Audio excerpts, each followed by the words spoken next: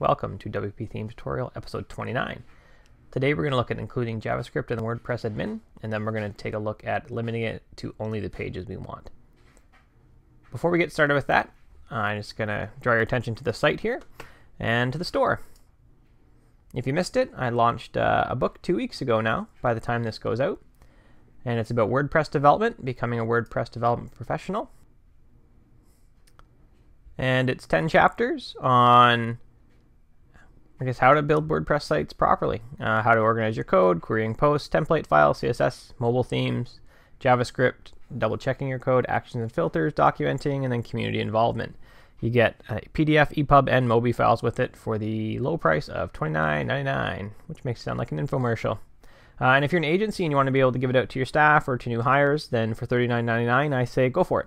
Now let's jump into our code. So what you see here is I've got the WPTT screencast class set up, just like I do every other time. And that's it. It's set up in a plugin. So the first thing we're going to do is I'm just going to copy from my other screen here my base functions. So as we know in a class, the first thing that gets called is our construct function. And inside that, I'm going to add action on admin and queue scripts. And out of that, I'm going to call, again, this signifies inside this class, admin and queue. And then from there, I have admin and queue, and I have custom script, location of my custom script, and that's it. Now let's take a quick look at my custom script. It's got nothing really in it. It's just there so that we know that it's there. And I'm going to refresh my admin and inspect element. I'll probably hit resources and then open up scripts. And you can see script.js says nothing here. So that's great. But this currently is included every place in WordPress, and that's really not what we want. When you're using JavaScript, you want to make sure that you're only including the chunks you need on the pages you need. You want to keep those load times down as low as possible. Normally I'd actually run this through CodeKit as well, and I'd be minifying and only presenting the minified version as well. So let's take a look back, and we're going to look at a new function. So I'm just going to replace my admin and queue function.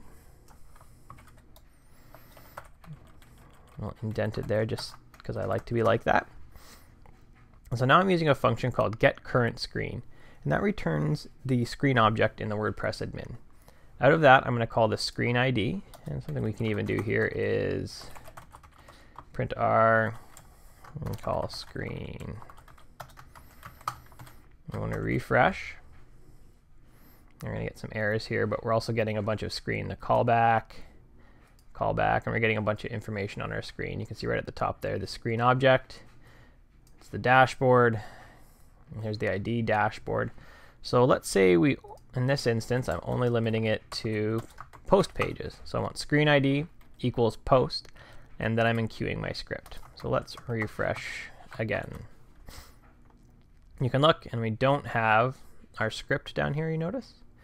But when I go to posts, and I add new, you can see I have script.js right there. Now you can do this for any page in WordPress. You can call and look for just the screen ID if you want. It's really easy to do. Anytime you're including JavaScript, you should make sure it's only loaded where you want it. Thanks for watching.